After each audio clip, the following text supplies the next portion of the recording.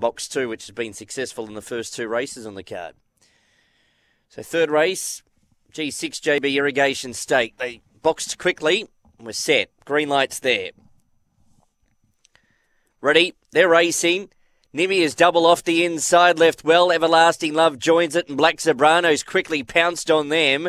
Degas is back in the field improving and then followed by Winslow Lodge. Now Everlasting Love's gone and missed and dropped out of it. Black Zebrano the leader. Nimmy is double closing. Degas is next and Winslow Lodge. It's Black Zebrano in front just. Black Zebrano got in, beat Nimmy as double. Outside ran a fair race. Degas got into third and then followed Winslow Lodge.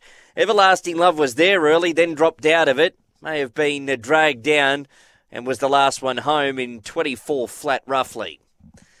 Black Zebrano gets back into the winner's circle at start 24, the son of Kilty Lad. At around 3:10, 1:30. 23.97 the confirmed time. 23.97. Robert Proctor winning trainer. Black Zebrano first.